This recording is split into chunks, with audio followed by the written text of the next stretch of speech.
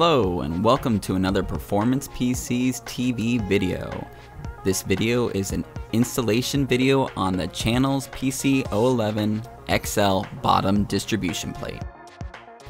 This channel's distribution plate was designed to mount to the bottom radiator bracket included with your PC O11 case. Place the included M4 by 18mm button head screws through the mounting holes and attach them to the radiator bracket with the included M4 nuts.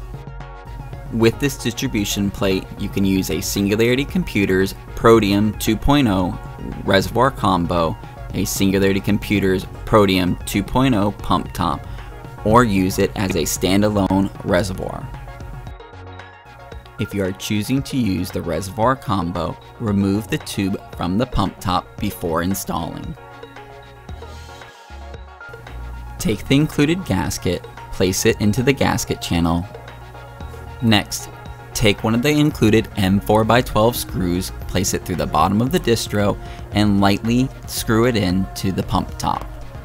Once you have done this with both M4x12 screws, you may fully tighten the pump top onto the distro. Next, you may reattach the reservoir tube. In this next part, we took a 90-degree fitting and an adjustable Aqualink fitting and attached the side port on the Protium to the port on the distro plate. You may also use a 90-degree fitting and two compression fittings with some tubing. Now it is time to install the distro into the case. We advise removing the front panel from the case to install.